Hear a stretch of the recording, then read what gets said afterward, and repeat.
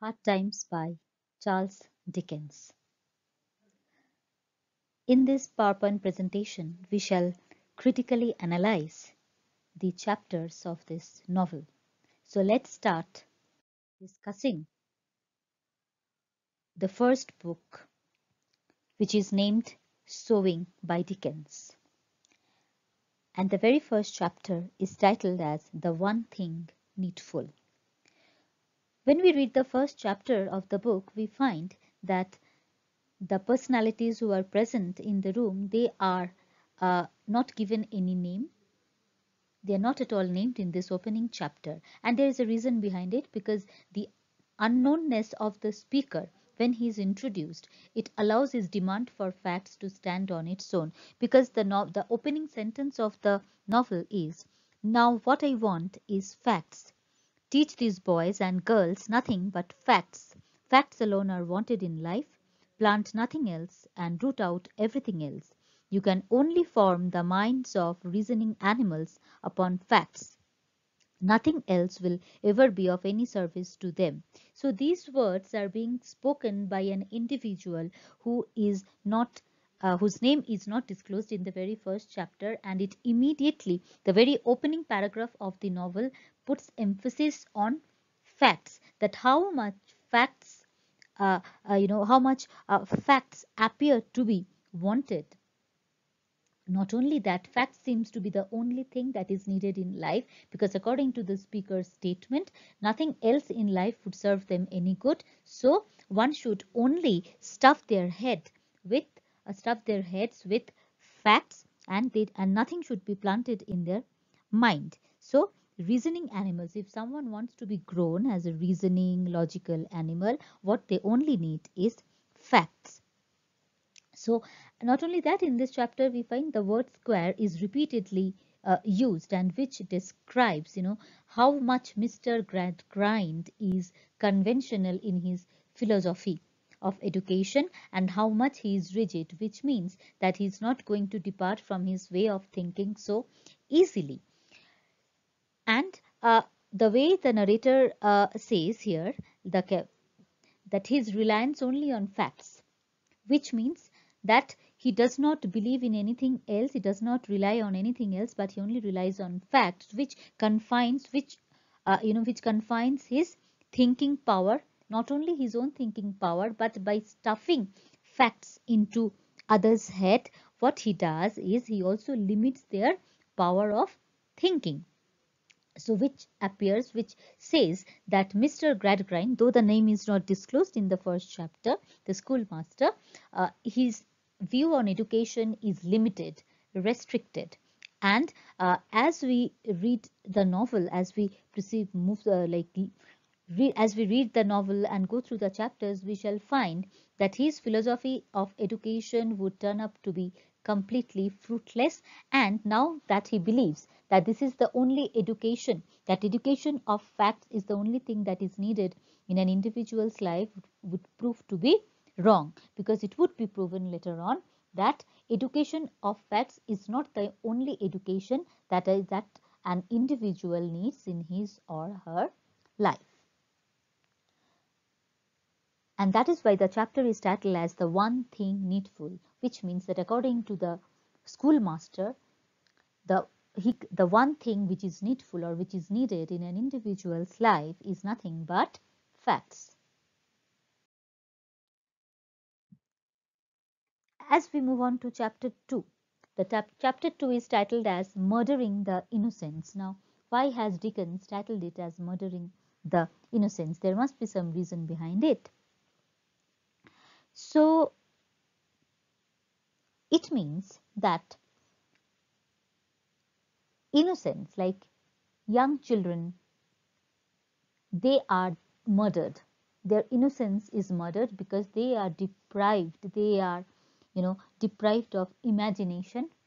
They are not permitted to think. They are not permitted to imagine. Rather, the kind of education that is provided to them puts emphasis only on facts. So what we find in chapter 2, that Mr. Gradgrind, Thomas Gradgrind, is introduced here, and he considers himself, to be a purely, he's depicted as a purely rational man who only values facts in life. And here C.C. Jupe, a young girl, is introduced, and we find that he addresses this girl as number 20, which immediately tells us that even a person's, an individual's individuality is reduced to a number, and that is why she is addressed as girl number 20. And the educational process that is depicted in this chapter is also very impersonal and detached from humanity, as well as injurious to the children. Why is it so? Because it only teaches them to learn facts and not to imagine, not to give themselves to fancy anything. So here this chapter is, significant because we find that Sissy, Sissy Jupe, his actual name is Cecilia. But when Mr. Gradgrind interacts with her, she is, as I said, she's identified as a number, that is number 20. And she's also scolded, for calling herself Sissy.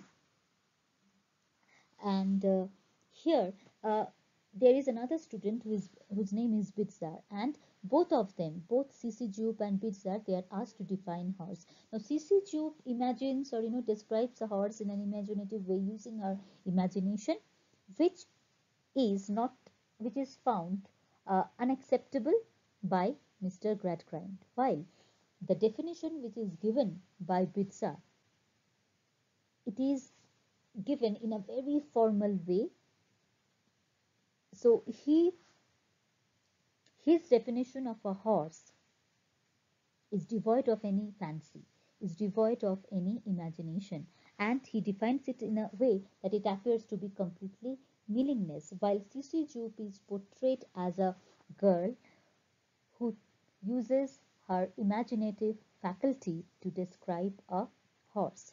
While Bidzar, what he says while defining a horse, he simply, gives a number of facts about horse, and he also speaks, in a very impressive vocabulary using bombastic words, but the definition that he gives does not offer any practical knowledge about horses,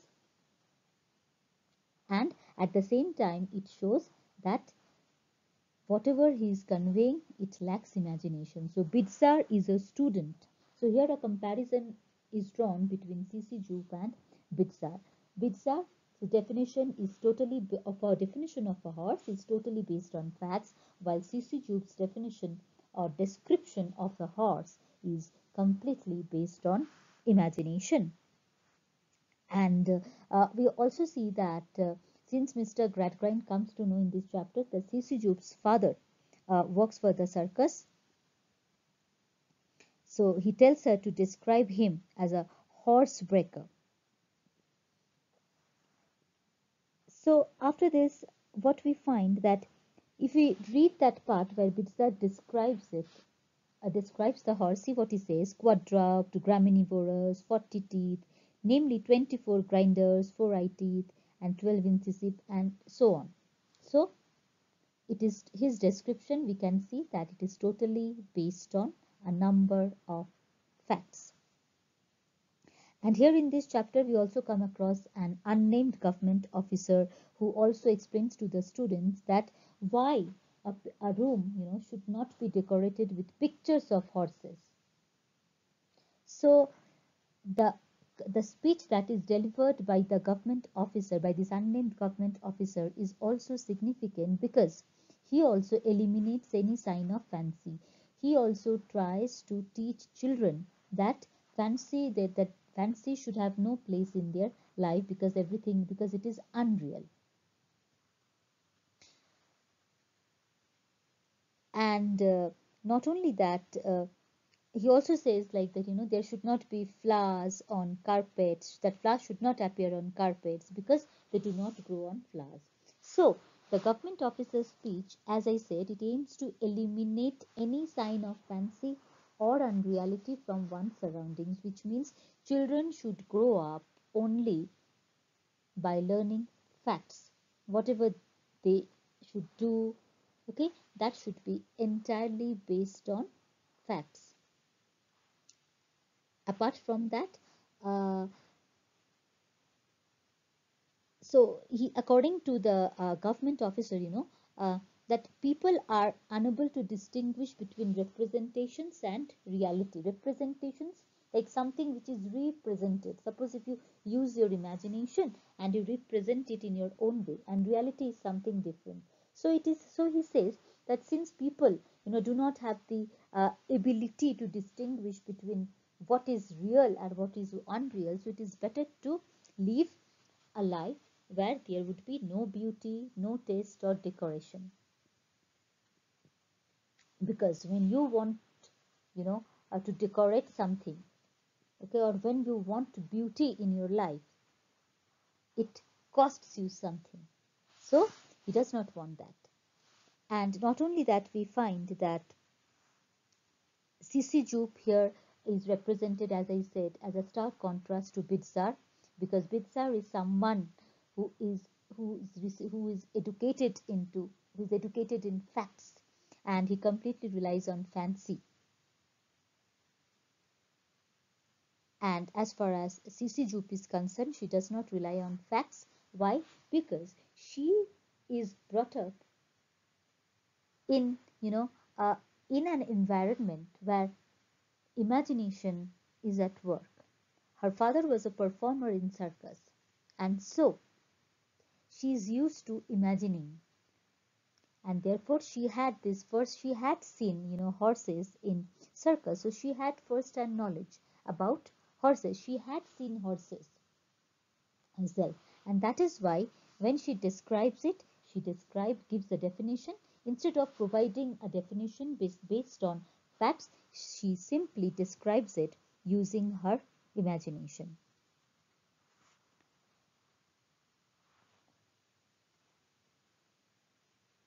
And not only that, so what we find in this chapter is significant, that the education that is imparted to the students in Thomas Gradgrind School is entirely based on facts, and as a schoolmaster he discourages fancy, he discourages imagination of any kind.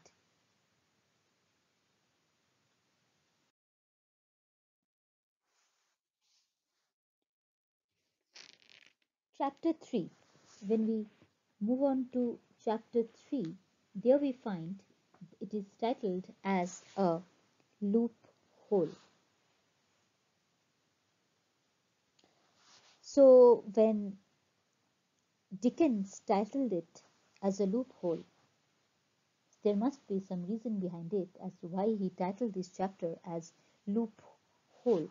So here, chapter 3 is significant because here we find that Mr. Gradgrind, as a schoolmaster, strictly adheres to fact. He doesn't pay any attention to fancy or imagination.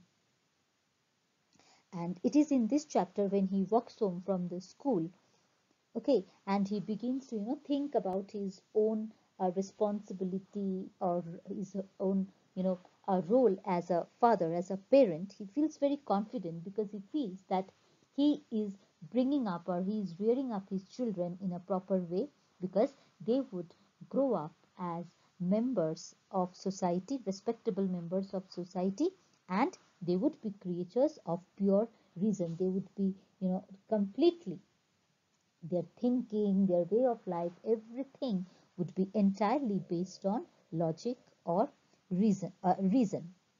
And while he was passing by the tents of the visiting circus, suddenly uh, he saw his own children, Louisa and Tom, that they were trying to peep into the tent to see the horse riding act, that the horse riding act was in progress, and they were just peeping. And immediately, two of them were admonished very badly by Mr.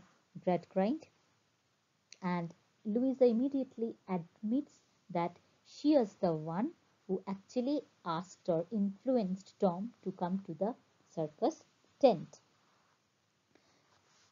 So here when he it is this episode is significant in from this perspective, that when Tom and Louisa are seen peeping into the tent, it angers Mr. Gradgrind, because he finds that his own children are you know uh, trying to let's say trying to give themselves to imagination.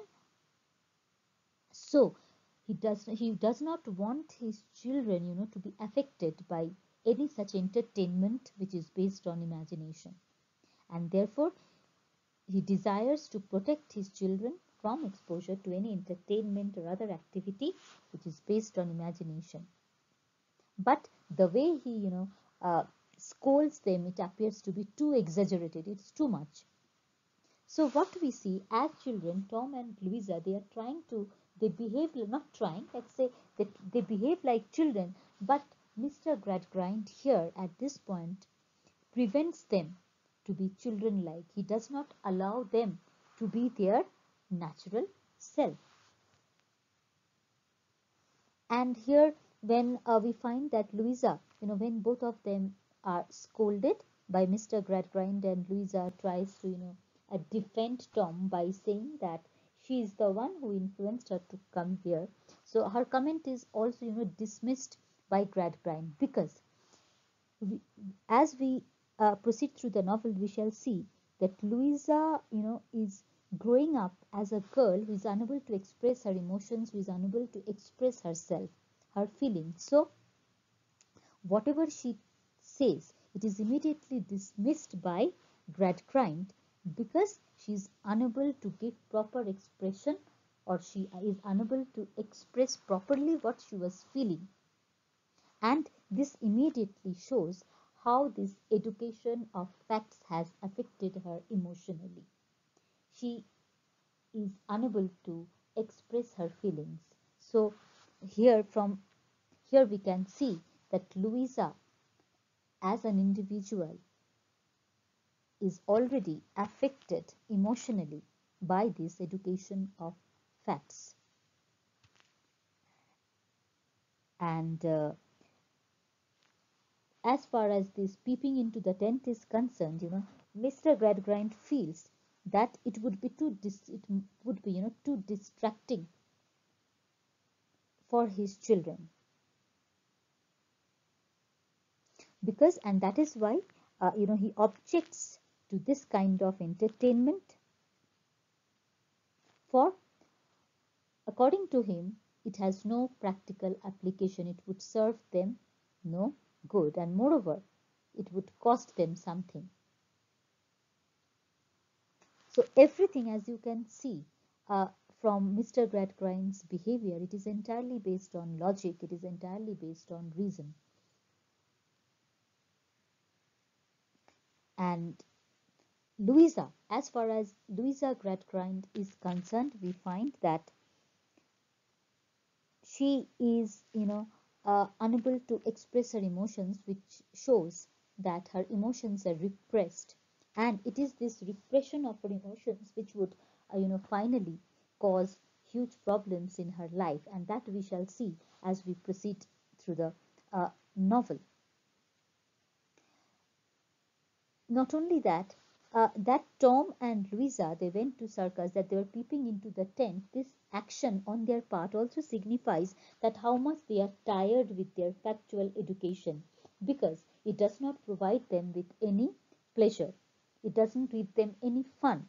That since their education, the education that is imparted to them by their father, Mr. Gradgrind, is completely based on facts and devoid of any fun, pleasure, or entertainment. So it shows their tiredness, that how much they are fed up with with the kind of education that is imparted to them.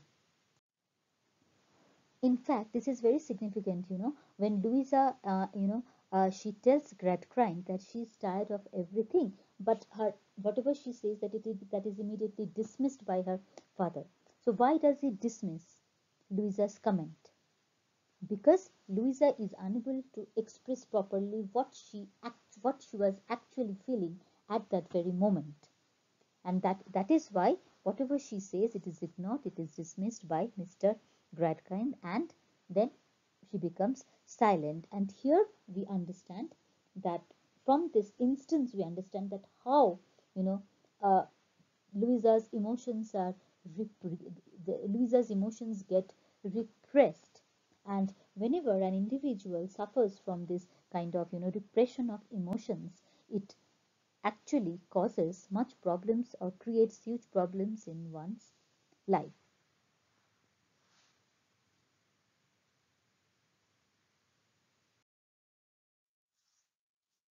Chapter 4. So when we move on to chapter 4, so we find that a very important character, Mr. Bounderby, is introduced in this chapter, and that is why that chapter itself is titled as Mr. Bounderby.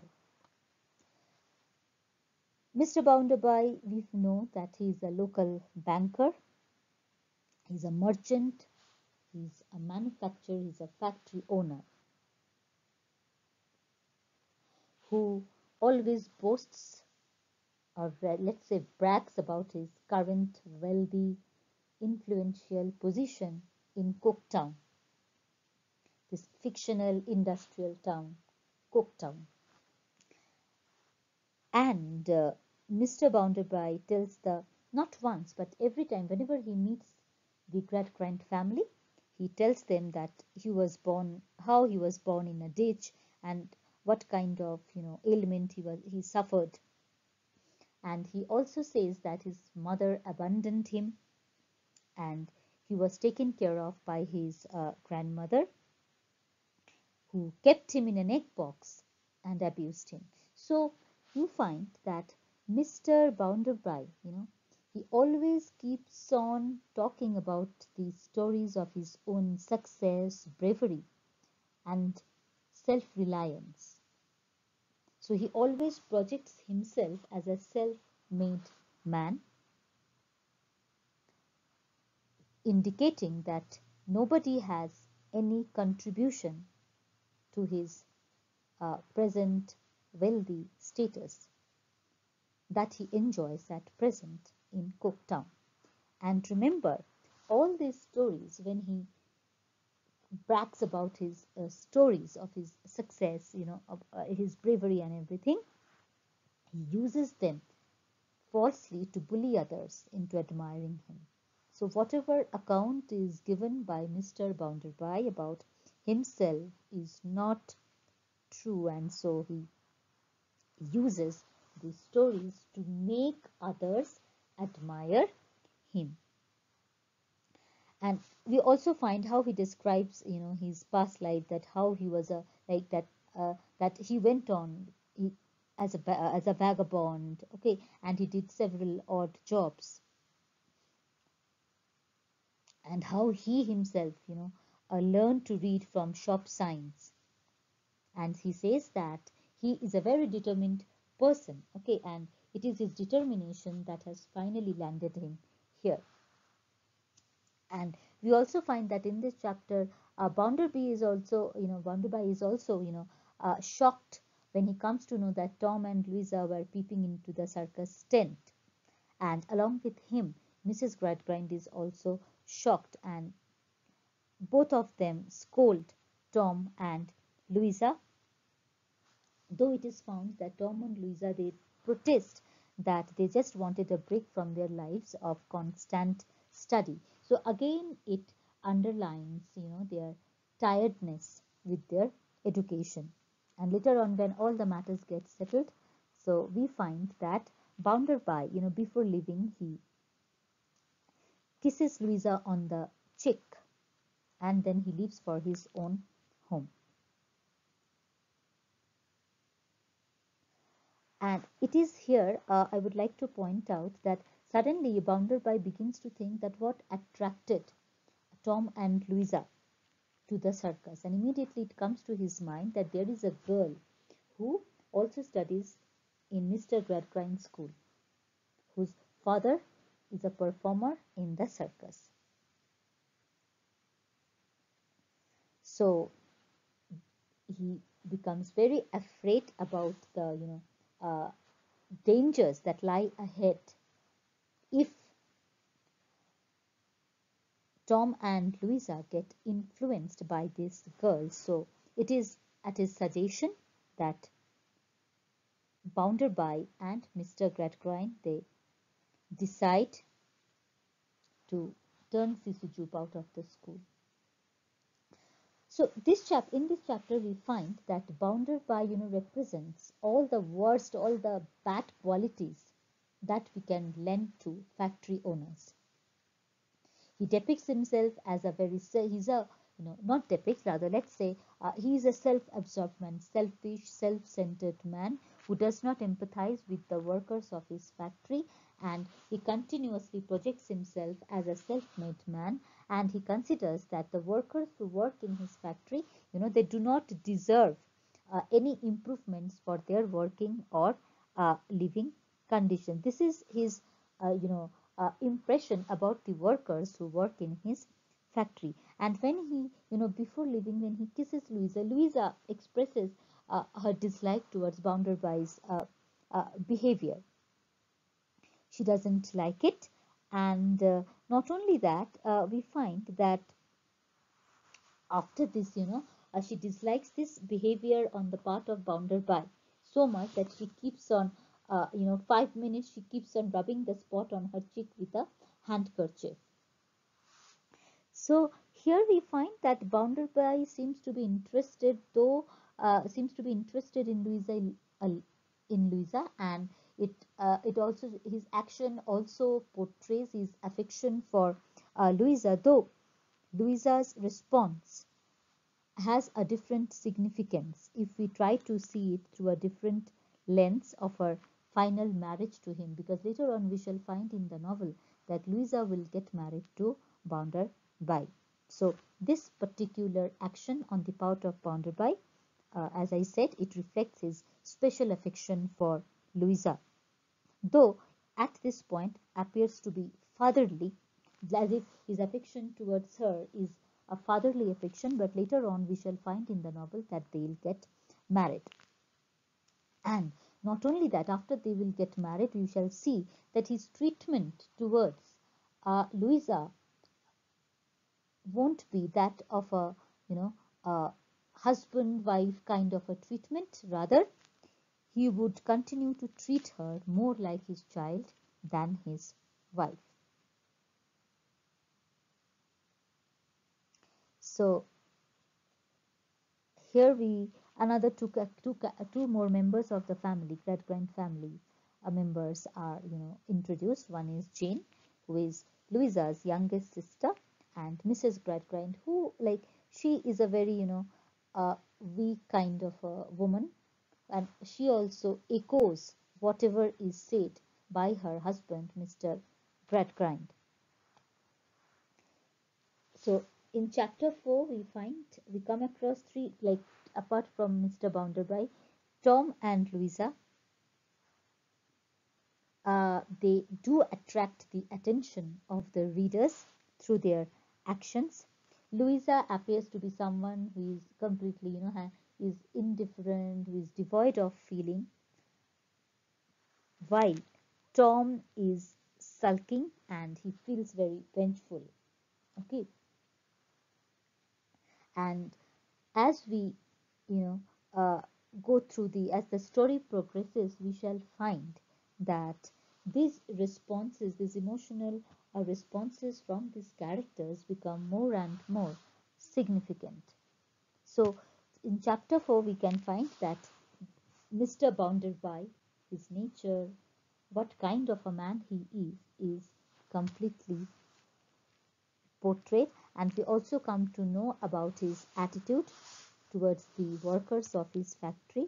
We also learn about his special affection for Louisa. And another important point that we understand from this chapter is that just like Mr. Gradgrind, Mr. Bounderby is also opposed to imagination. He is also someone like Mr. Gradgrind, who completely goes by logic or reason.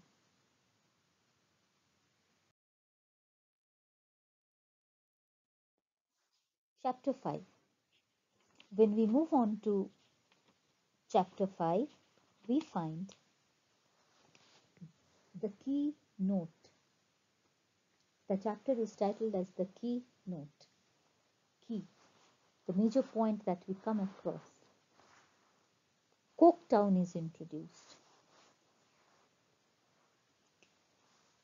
And here, description, a very detailed description of Coketown is given. How it is, what it is made of, built of. Coketown is built of red brick, which is covered, and it is completely streaked with black ash from the factory smokestacks.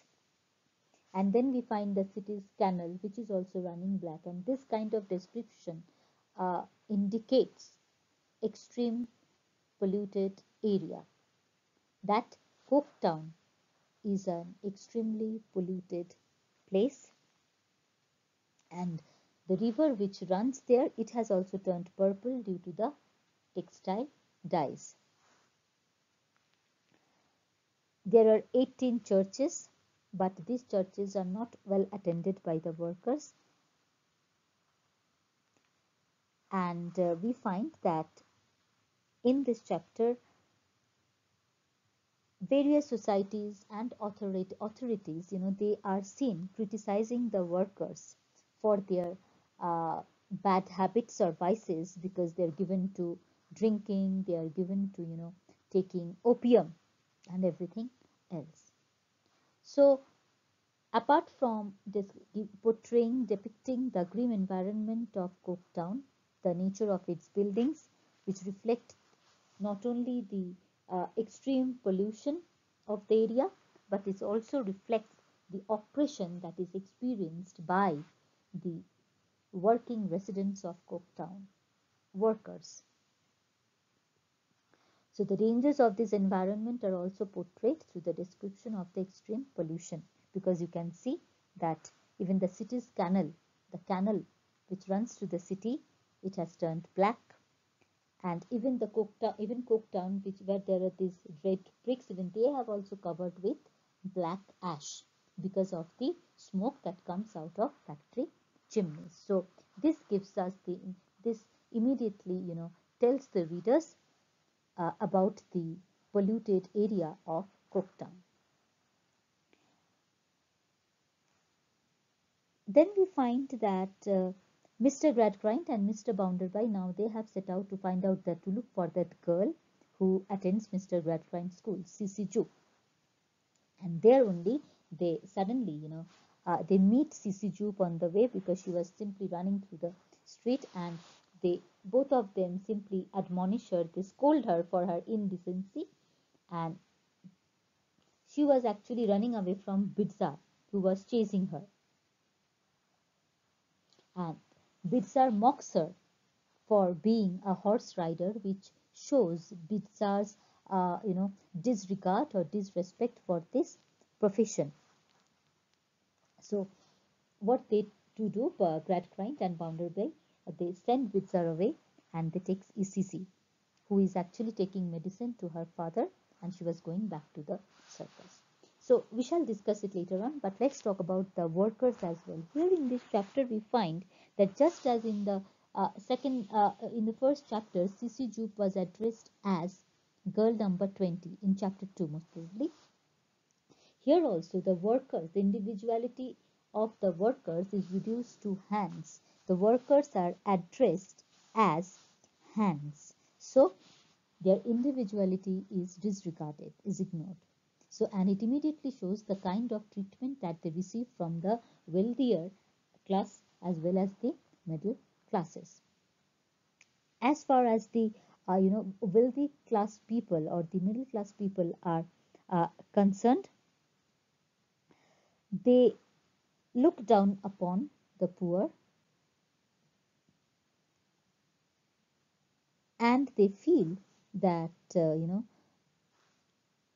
they have nothing to complain about their working conditions or living conditions, because they feel it is their prevailing opinion that workers have, access to the best food, that they get the best food and resources, while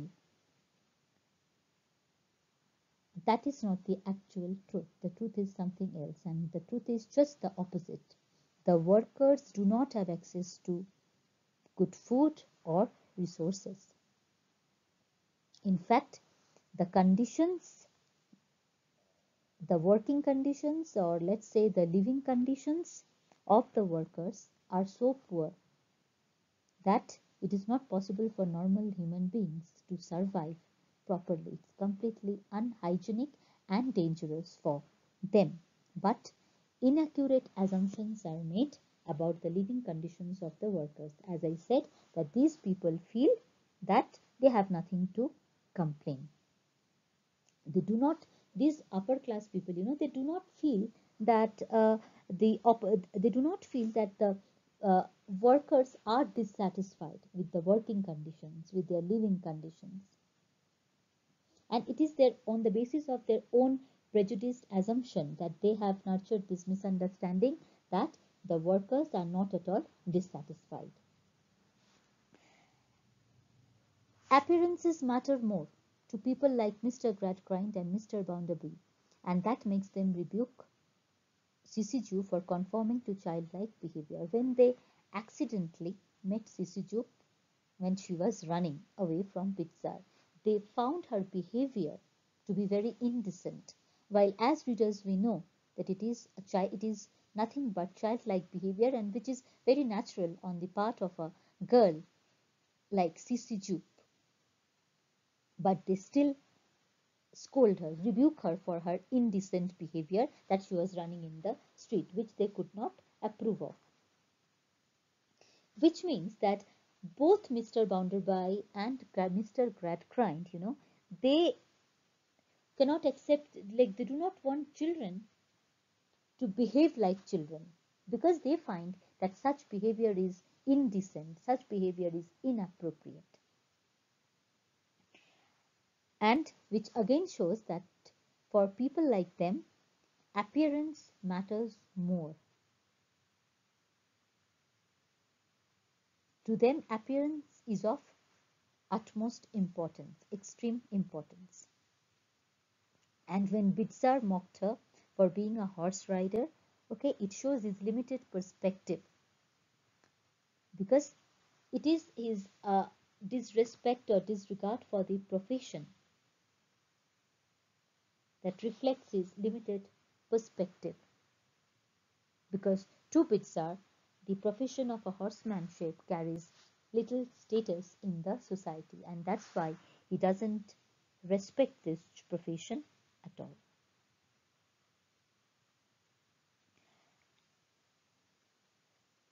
So, as far as this chapter is concerned, we come to know a very important part of the novel, of the story, which is Cooktown, and how, like what kind of conditions workers worked in the factory, and we also come to know the attitude of the factory owners, or the wealthier class towards the workers, how they nurture their own misunderstanding on the basis of their assumption that everything is fine with the workers, and they have nothing to complain, and they are not at all dissatisfied.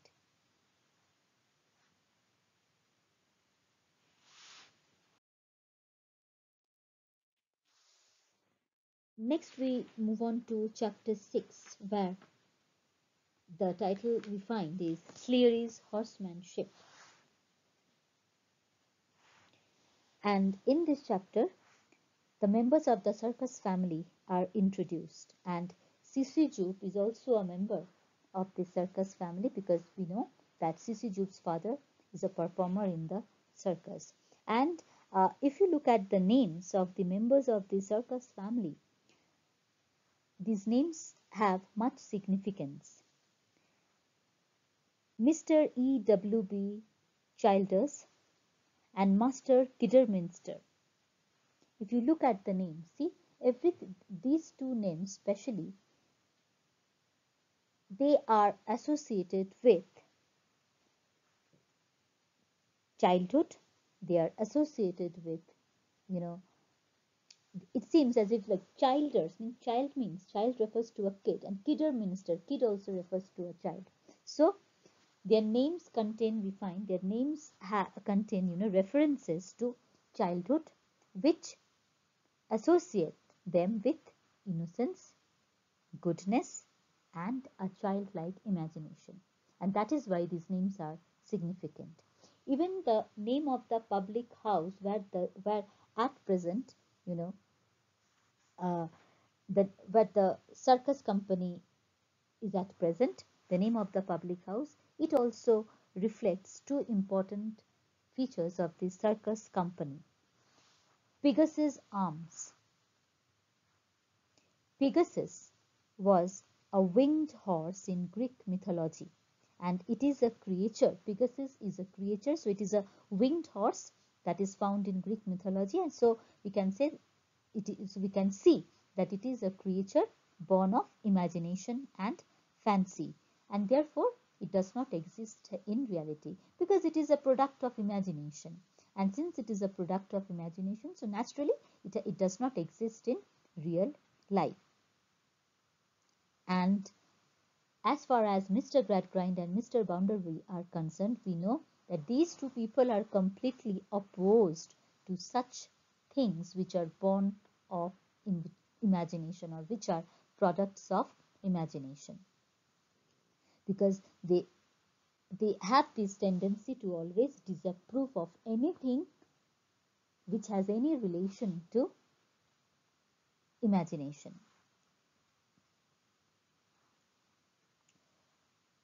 So it is in this chapter we find that Mr. Bounderby and Mr. Gradgrind, they come to know from Mr. Sleary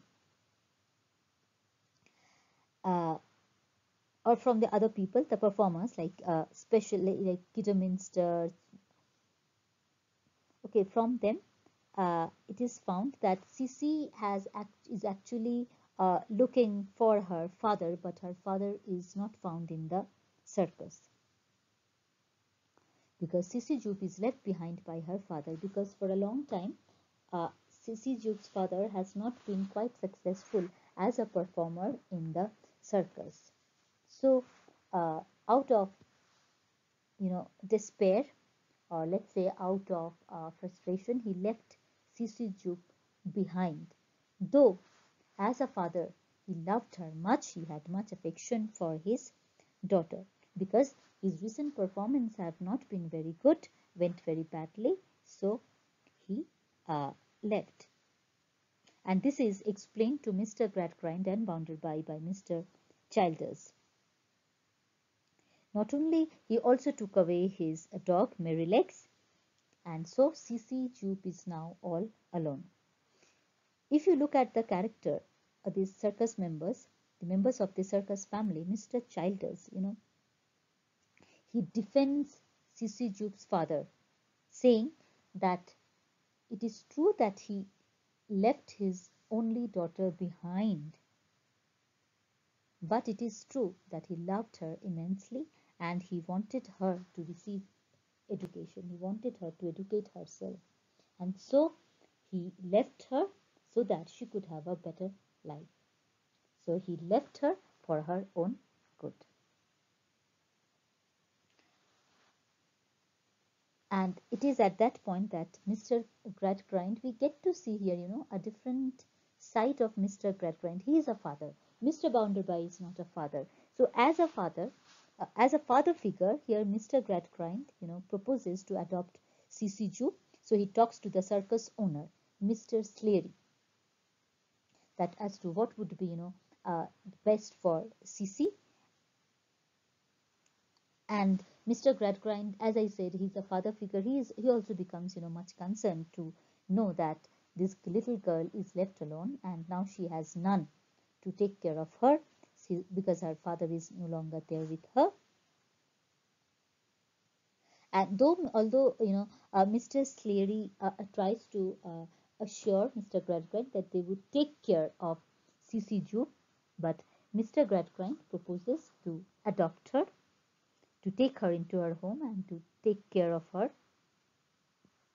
And he says that he would take Sissy Jupe into his home, where she would be, taking care of his wife, and he would also provide her education. But he would provide her education only on the basis, only on one, not basis, sorry, only on one condition, that she would never think or speak of the circus again. And Sissy Jupe's love and respect for her father makes her leave the circus and go with Mr. Gradgrind, because she knew that her father wanted her to go to school to be educated. So she also consents to go with Mr. Gradgrind, and she says goodbye to the circus family. Here, this paradox. Besides this paradox, the circus performer's intense dislike is also depicted towards Mr. Bounderby, because Mr. Bounderby, is a boastful man. He always keeps on boasting about his uh, always about his present status in the society. So, and that is why he is intensely disliked by the circus performers, and they even go to the extent, they say that it is because of his attitude, it is because of his nature, that maybe that is why even his own mother abandoned him.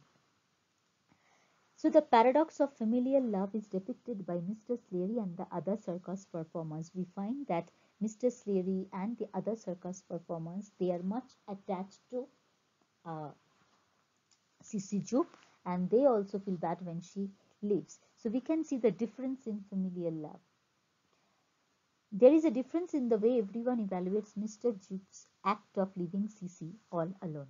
As far as Mr. Bounderby is concerned, okay, they look down upon the performers, we know, and the performers to look down upon Mr. Gradgrind, Mr. Bounderby especially, because as I said, he's a very self-absorbed man, which they dislike. Apart from this, we find that in this chapter, when Mr. Bounderby comes to know that he comes to know that Mr. Jupe left Sissy alone, left her all alone. He doesn't consider his act to be a very good one, and as far as Mr. Gradgrind is concerned, he is a fatherly figure. So his way of evaluating this course of action by Mr. Jupe is a little uh, different. It is likely that he too does not approve of this action by Mr. Jupe, but he also, since he himself is a father, he understands that sometimes parents, do sacrifice for a child's interests, and at the same time he admires Mr. Jupe's respect or high regard for education.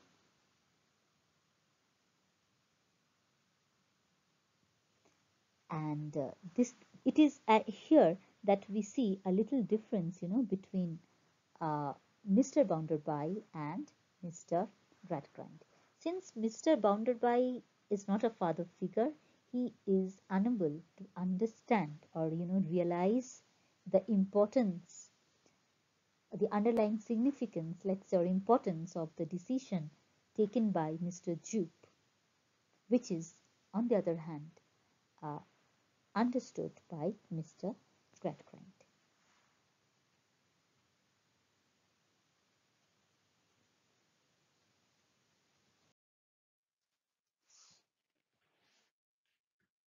Next, we move on to uh, chapter 7, which is titled as Mrs. Sparseat. So, from the title of the chapter, we can understand that Mrs. Sparseat is introduced in this chapter. She belongs to an upper class family, and she married a man who also belonged to an uh, upper class family, but he was 15 years younger than her. And later on, she became she became a widow, and after she also got separated from her husband just after their honeymoon, and it also her husband also had an early death just a few years later, and later on after that uh, she came to work for Mr. Bounderby because she had problems with her relative, Lady Sketchers, and moreover, she was left with no money by her husband. So at present, Mrs. Sparsit is a widow and she serves as Mr. Bounderby's housekeeper. And in this chapter, we find that Mr. Bounderby, whenever he talks to people regarding Mrs. Sparsit, he keeps on reminding others that she uh, belongs to an upper class family, that she has that her high origin, because it makes him boast of having, again here he takes this opportunity to boast that he has got a high born lady as his housekeeper. And at the same time, it makes him, represent, or let's say makes him portray Mrs. Parsit's social decline, that from a high born lady, that how much she has declined in her social status, that now she serves as a housekeeper. And this chapter 8 is titled as Never Wonder. The title is significant because we know that Mr. Gradgrind, as a schoolmaster as well as a father, never encourages fancy or imagination of any kind. In this chapter, we find Tom and Louisa are involved in a conversation with each other.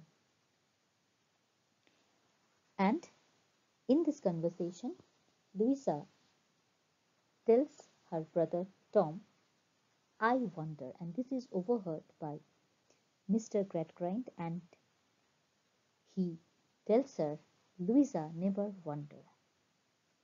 So it immediately underlines how much Mr. Gradgrind is opposed to wondering, because wondering means imagining or thinking. So when he tells Louisa not to wonder, it means, it shows rather how much he is opposed to imagination. Because he is a logical thinker, for him, wondering or imagining is something useless. And we also find Mr. Gradgrind worrying over the fact that workers in Cooktown are also given to imagination because they are used to reading novels from the public library instead of reading books or reading enough books about mathematics. So here in this chapter we find that Tom and Louisa, they have a long conversation with each other in which they express their dissatisfaction with their education because they do not find any pleasure. It does not provide them with any fun or entertainment or any pleasure. And at the same time, we find that these two children are clueless. They have no clue about their future, about their life. Rather, they are represented as, aimless individuals, do not knowing what to do in the upcoming days in their life.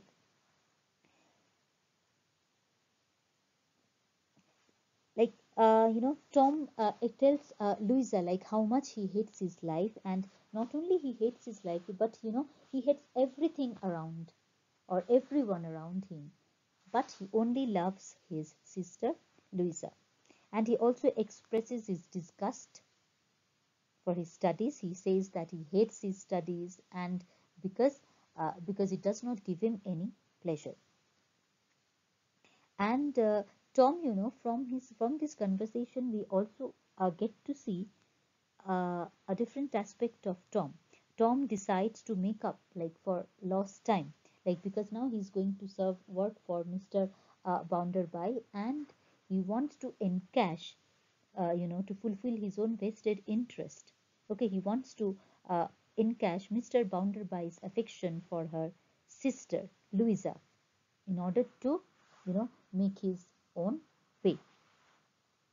As far as Louisa is concerned, we also find that Louisa, you know, she also, expresses her sorrow, but she also, expresses her sorrow for her situation in life.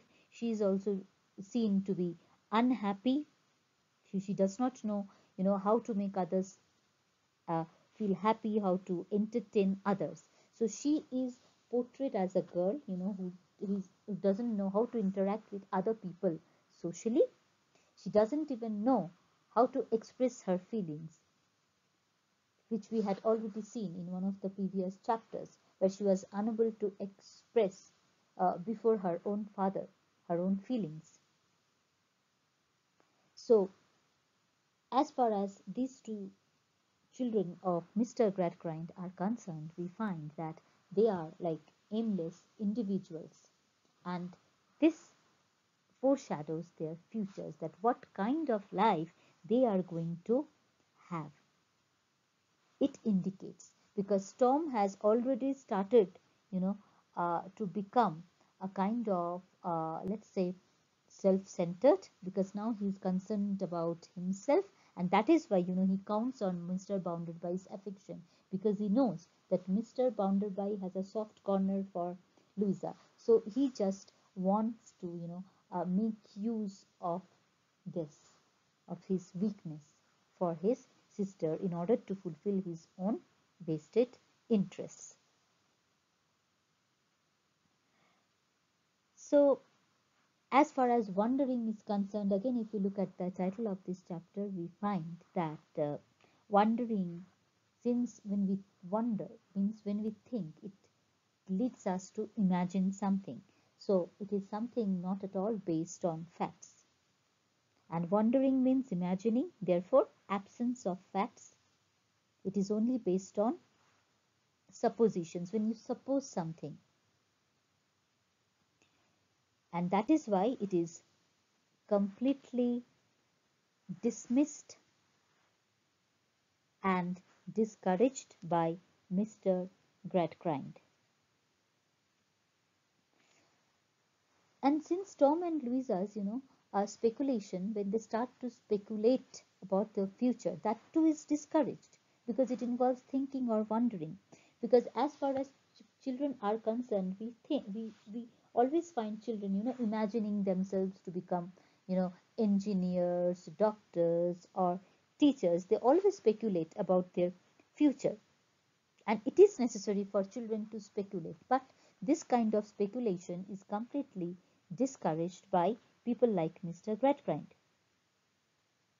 because when children, they speculate, it means they set goals for themselves, they set an aim for themselves, that this is what I want to become, and with that aim in mind, they proceed in their life.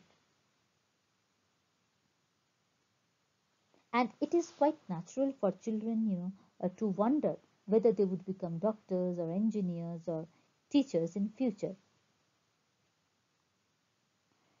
But this is completely discouraged by, this kind of thinking is completely discouraged by Mr. Gradgrind. And that is why, as I said, that they are seen, and in fact in the upcoming chapters we shall find how Tom and Louisa Gradgrind's life become an unhappy one, and how they emerge as adults having no aim in their life, having no clear goals or desires, which might lead to their betterment. So, as I said, it foreshadows their futures, and Tom has already become self centered. He is only concerned about enjoying his own life. Not only that, he would grow up as a self-absorbed and immoral person, where, for his own enjoyment, he would involve himself in some crime, and he would pile up debts. He would borrow money from people, which would lead to piling up of debts, and then he would also commit a crime to cover them. So we can see that, and in fact, we would see that Mr. Gradgrimes' education of facts is a failure, because although as a father he wanted his children to become respectable members of the society, to have a happy life, but his education of facts failed to give them such a life, such a good life. They became Tom would grow up as a self-interest, as a self-centered, self-absorbed, immoral person, while Louisa would remain passive, alienated girl as before, to whom whatever she does, nothing matters. So Mr. Gradgrimes' philosophy would fail to live up to his own would fail to live, up to its expectations, which uh, he had in his mind, because he believed that the kind of education he provided to his children, it would help them have, it would help them have a very respectable position in the society, productive members of the productive members of society. But that is not going to happen, and that would be very much evident in Tom's actions as well as in Louisa's unhappy life.